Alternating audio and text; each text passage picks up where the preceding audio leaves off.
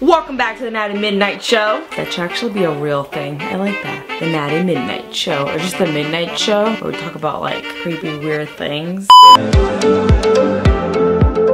Before I get into my lately favorites, I'm going to start off by saying congratulations to the 2 winners of my last giveaway. Here are the winners. The first one is Off With the Wind, Micaiah Davis. It says here, retired cheerleader and military. The second winner is Virginia Serrano. Should I be showing people's Instagram? So my first favorite is the Makeup Forever Step 1 Skin Equalizer. And this is the Smoothing Primer. Now they have a couple of these. I chose the Smoothing Primer because this is the one that's going to balance out my skin's texture. I have rough spots. I have flakiness.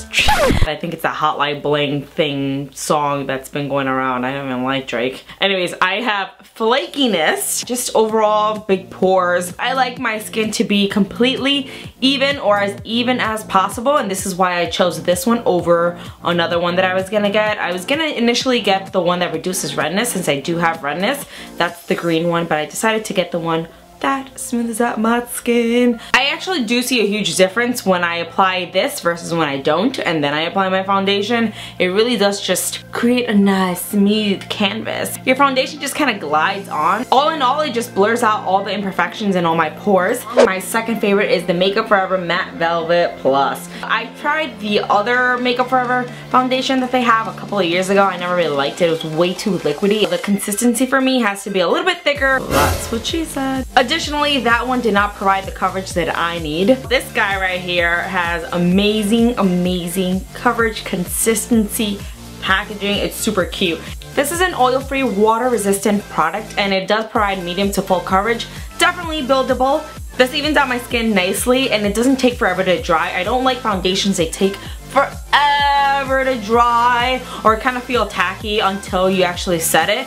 This, if I don't set it, I won't have a problem with it being sticky or transferring. It does finish to like a nice powdery kind of finish. Not too powdery though. It's not going to be over drying either. I'm convinced I was British in my past life. I absolutely love tea. All my friends can attest for this. That kind of brings me to my next favorite, and it's the Thin Tea Blend. And I have these two right here. In the morning, I like to have the Detox Blend. And you're supposed to have this with your breakfast. Even though it says thin tea, it's not going to make you skinny unless you get your ass to the gym and you stop eating. However, I have noticed that I haven't been as bloated, and I get to use the bathroom and poop a little bit more frequently, which is always great, and that helps with bloating. I'm not going to go into the benefits of tea. I'm sure you guys already know, or can Google that. All this contains is tea, natural tea leaves, and nothing else. It's gluten-free, it's vegan, it's dairy-free, it's laxative-free, it's everything free, and there are no additives. One more time, if you're expecting to lose weight just using tea,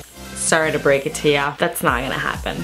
My next favorite is the Makeup Forever 108 Straight Flat Brush. It has the wooden handle, and I absolutely love that. I love wooden handles. This is a multi-use brush. You could use it with foundation. You could use it with anything you pretty much want. I like to use this for my setting powder underneath my eye, so I dip it in the powder and then I just start patting it. Because it's flat, it allows for more control, and you could just really pat that and pack that product in there. The bristles are extremely soft. They just feel like, So I'm not a lipstick person, but ever since I discovered the Makeup Forever No. 9 lipstick, it kind of looks like this one, right? But it's not. I found the most amazing, cheapest dupe for it, and it's the and this is the Maybelline 660 Touch of Spice Matte Color. It's the one I have on my lips right now. Alright, that is all for this video. Don't forget to give me a thumbs up or a thumbs down. Don't do that. And I'll see you all in my next button. And I'll see you all in my next video. Oh yeah, don't forget to hit the subscribe button. Please, if you're new to my channel, don't forget to hit subscribe. So wherever it is, either up or down, just hit the subscribe button.